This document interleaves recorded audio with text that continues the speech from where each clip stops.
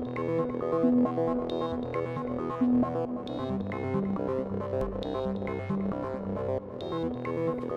right, great crowd.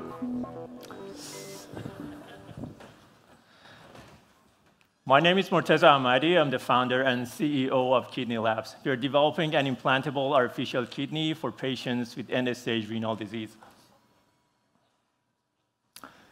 There are 650,000 patients with end-stage renal disease in the United States, and there are only 20,000 kidneys available for transplantation each year.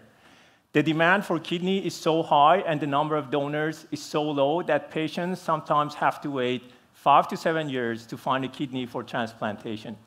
The only option they have to use to survive in those years is dialysis.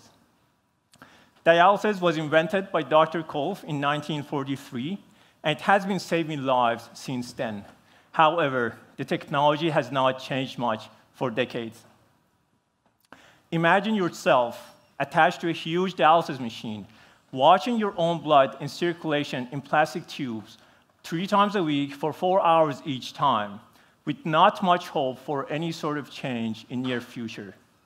Such patients are in pain, and they suffer emotionally and physically. In fact, the mortality rate of patients under dialysis is 65% in 5 years. And dialysis costs about $82,000 per patient per year. And that makes dialysis a huge market. Dialysis was valued at $70 billion in 2015, and it's estimated to grow to $100 billion by 2020. My journey was started at Kidney Foundation of Canada when I was a fellow, and I was developing a miniaturized blood dialyzer based on silicon nanotechnology. Silicon nanofilters were used by leading scientists around the world to build artificial kidneys. But to our surprise, the technology failed in material performance. Since then, I have been on this journey to build a reliable technology to build artificial kidneys. And now we have it. We have developed a unique, reliable, hemocompatible technology which mimics the filtration properties of kidneys. And now we tested that in the lab, and the result was amazing. We then packaged our technology in a biocompatible casing, and we built a device. And here is an implantable artificial kidney, and this is the prototype here.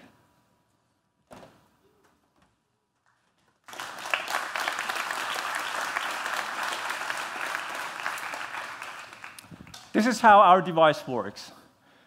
Our device is connected to a major artery. The blood is diverted from the artery into a nanofiltration system, and the nanofiltration system removes uremic toxins and fluids from blood. The waste products go to bladder and are removed like a normal person. Blood is then passed back to the vein. The level of uremic toxins and fluid in the body of dialysis patient peaks 3 times a week, and that's mainly before the dialysis session. Our vision in Kidney Labs is to keep the level of uremic toxins and fluids at a normal and safe level at all times using our device continuously and automatically. We were confident about our results in the lab that we decided to do animal studies with our device. To do that, we first wrote a protocol and submitted that to ethics approval committee at UCLA, and we did our study in a facility affiliated with them. After receiving the approval, we went ahead with the study, and we implanted our device in 2 pig animal models with no renal function. In the next slide, I'm going to take you directly to the surgery room, and I'm going to show you how our device functions in the surgery on the living pig. Oh, this is another one. Oh my goodness. Wow. That's the fluid that we removed from the living animal.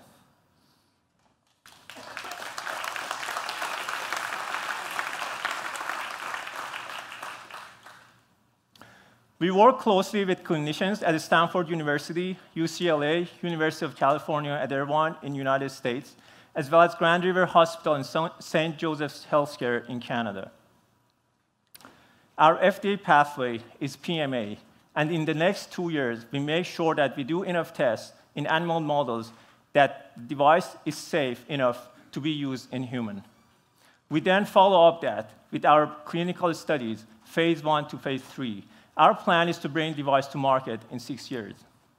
Our business model is based on selling our device to hospitals for $100,000 with 65% profit margin. The hospital will be reimbursed from health insurance for $200,000, and the patients will be receiving the device for free. In comparison with the current technology, which is dialysis, we have several advantages. Our device provides treatment continuously and automatically, which provides more freedom and a more normal life to patients with end-stage renal disease. Our intellectual property covers the technology behind our nanofiltration system, as well as the technology behind our device.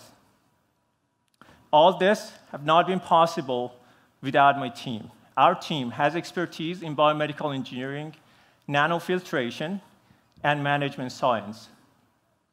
In our advisory board, we have key opinion leaders in surgery, nephrology, and expertise from people who have brought implantable devices to market.